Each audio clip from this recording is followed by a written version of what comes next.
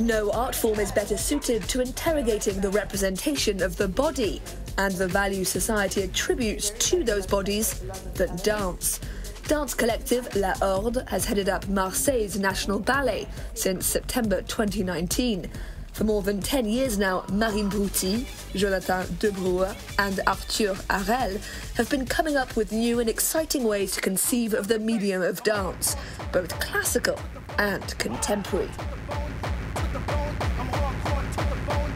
Together we consider philosophical ideas. A lot of our research is based on stories that are transmitted orally, the spoken word. We might find inspiration in something we've read. It's all about seeing how the body can communicate ideas. Ideas that can be symbolic, philosophical, political and artistic. You won't see any traditional ballet tutus here. The troupe's 25 dancers come from no fewer than 17 different countries. What they wear reflects that diversity. We often embrace upcycling. Lots of what we use is vintage, or else is contemporary labels that lend us or give us pieces that we can then play with. So we use fashion as a tool. It's not just decoration that we use as a final visual afterthought. It's really something we spend time working on. It needs to have meaning. It helps bring the characters to life. And that's also what we're trying to do with our show. It's about leaving behind that rather academic vision of dance costumes, and instead embracing something more narrative, more cinematic. Putting on an item of clothing is about stating who you are, or it can be about transforming yourself or reclaiming yourself. So for us, working in the realm of dance, it seemed an obvious step to get in contact with these designers. They're artists who spend their time thinking about what it means to be a woman, what it means to be a man, how we navigate between these two binary identities established by society. It's also an exploration of the non-binary distinctions we're increasingly aware of.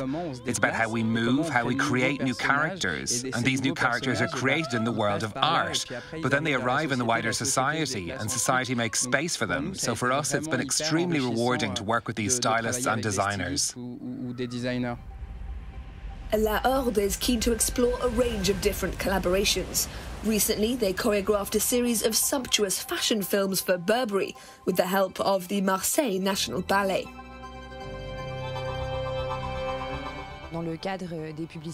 Within the context of Burberry's advertising, this is a collaboration we did with Megaforce, which is a collective of directors. And of course, we are also a collective of directors, so it was a real pleasure to find a playground, experiment and talk to our peers. And we've seen what our predecessors here at the Marseille National Ballet have done.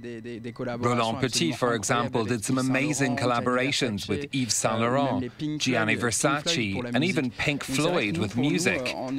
We are already into a very multidisciplinary approach. And so it's very natural for us to collaborate with designers or directors who share a similar approach to us. We always need to find new poetic voices, and that's something you need to actively foster. You really need that desire to make connections, to go and meet people who have a different approach. That's how you create dialogue, how you create new ways of thinking and imagining. As for inspiration, the group draws heavily on Michel Foucault's ideas of heterotopias, cultural or discursive spaces that are in some way intense or unsettling. For example, in Weather is Sweet, it's all about desire, fantasy, emotions that aren't rooted in a specific time. Heterotopias are spaces that don't react to the time they find themselves in, spaces that create a dynamic, a consciousness of elsewhere that's completely phantasmagorical. Really, Weather is Sweet explores those ideas about desire with references to popular types of dance, club dancing, dances that aim to seduce. Simply put, the group's latest piece, called Weather is Sweet, tells the story of how the group met. In the early 2000s, La Horde's 3 founding members were regulars on the Parisian LGBTQ+ clubbing scene.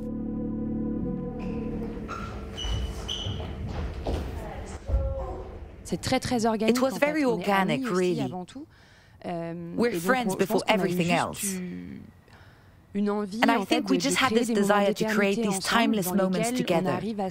Moments that allow us to connect with each other, to exchange, to understand the world a little better. Through a constant exchange of ideas and sources of inspiration, La Horde shines a spotlight on our shared humanity in amidst the chaos of daily life.